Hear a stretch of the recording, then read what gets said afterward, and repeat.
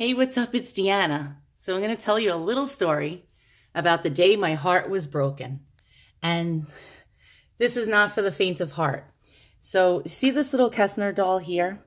Well, it was a doll that was almost identical to this type. It was a small cabinet-sized Kestner 154 doll.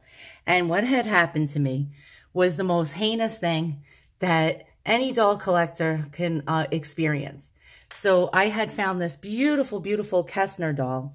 It was a shoulder head on eBay. And oh my goodness, I waited 7 days for the auction to end. And I actually won it. And I won it for a damn good price too. It was one of the most affordable Kestner dolls I ever won.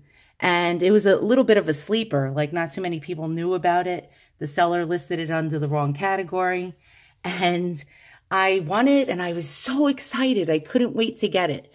And every day I waited and waited and waited for the box to arrive. And the day came. The mailman dropped it off. And what I'm about to tell you is really heartbreaking. So I got the box. Now, mind you, it was about 9 degrees out. It was one of the coldest days of the year. And so I brought the box in and the box was freezing cold. It felt like it was frozen into a block of ice. And what happened was I couldn't wait. I had to open that box right then and there.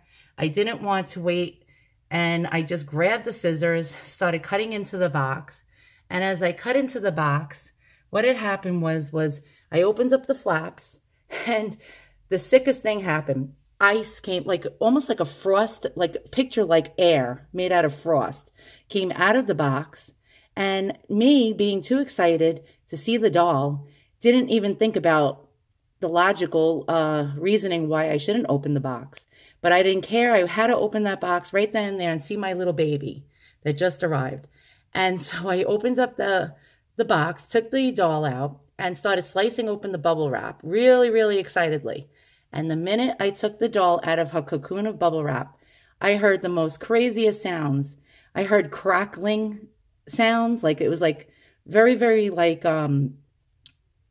distinct crackling sounds. When you take a cube of ice trays, ice cubes out of the tray, and you try to wring the ice cubes out of that tray, and it makes that crackling sound.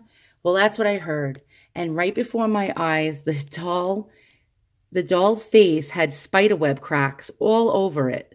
And before my eyes, more cracks were forming until the whole head looked like, picture this, did you ever drop your iPhone or your Android phone and the screen cracks and it looks like one big spider web? Well, that's what her face looked like. And then I heard pop, pop, pop, pop. It sounded like gunfire going off. And her eyes shattered into a million pieces. The glass eyes just totally imploded. And I stood there with my jaw down to the floor. I started crying. Now, I'm in my 40s. I cried like I was 2 years old. My teenage daughters walked into the room, took one look at the doll, took one look at the tears running down my cheeks, and started laughing at me. And I never forget that. I never forgot that. I will never forget that for the rest of my life. So here's a warning for all of you doll collectors out there. If you get a box and it's very cold, do not open that box right away.